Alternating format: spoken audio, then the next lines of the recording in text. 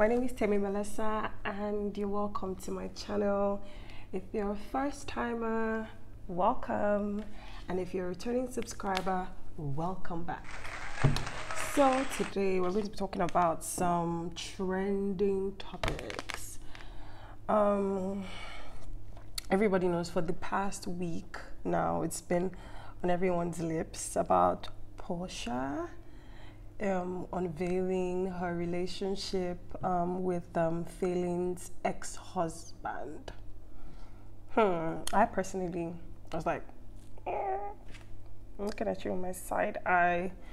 When I heard, I was just like, okay. But then she came out and said,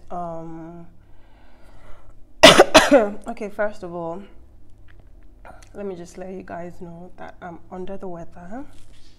Hence, you can hear how I'm talking, but I said I had to do this video today. So we're just going to move through it. I'm actually going to get a COVID test done in about an hour, so I have to rush through this. I'll let you guys know how I'm feeling and whatever it is. If you're a fan of the Real Housewives of Atlanta, definitely you know who Porsha is.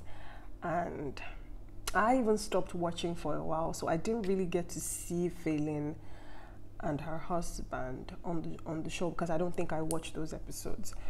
But you know, seeing that, oh, this is somebody that was on the show, and I'd seen some clips of them together, I was like, no girl.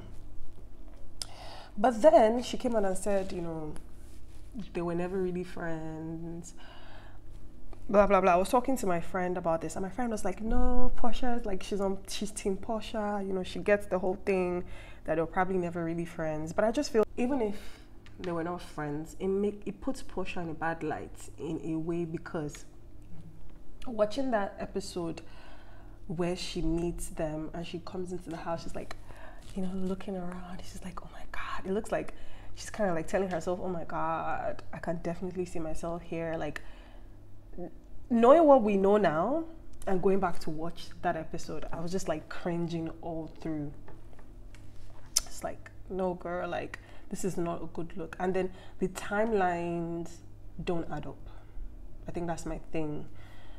They say they only started dating, they've been dating for a month and she's engaged. It's just, first of all, the divorce, they filed for divorce in January, so technically they're still married, so they're just like sorting out the whole divorce thing January, and then we're in May and they're engaged, but they only started dating April. I don't know. It just doesn't seem, I don't know. Do these things happen? Like, tell me, who has gotten engaged after a month of dating? Please tell me in the comments. I really want to know. So like everybody's coming for Porsha now, and Porsha's like, oh, we don't care, blah, blah, blah, blah. I just feel like if you've sat with someone, if you guys have had conversations, of which I believe, like, filming with someone doesn't just mean that you guys like don't speak at all. I'm sure like they had conversations on set, you know, girl code, basically. Girl code. I saw something that Nini said. It's like she thought that Simon was dating Porsha's mom. I was just like, Nini, really?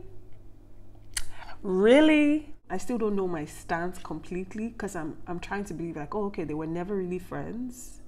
But even at that, I still feel some type of way. I still would feel some type of way if I was in Falynn's shoes. So let's see how the relationship goes. If it's really true they got together in April and they're engaged so quickly, it does seem weird.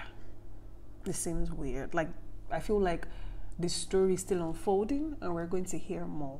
So let's wait and see. And then on trending, so I was on Instagram, and then I see everyone talking about this Paul, Deborah, Choma, Jamel. I'm like, what's going on? And you know, I see clips and I'm like, okay, what's happening? So I asked my friend, and she's like, oh, you know, it's on YouTube, you know, go watch it, Blue Therapy. I'm like, okay. And I start watching it, and immediately I start watching it. The first few seconds, I almost lose my mind over this poor guy. How can you be with this guy, Chioma? Like, he's so annoying.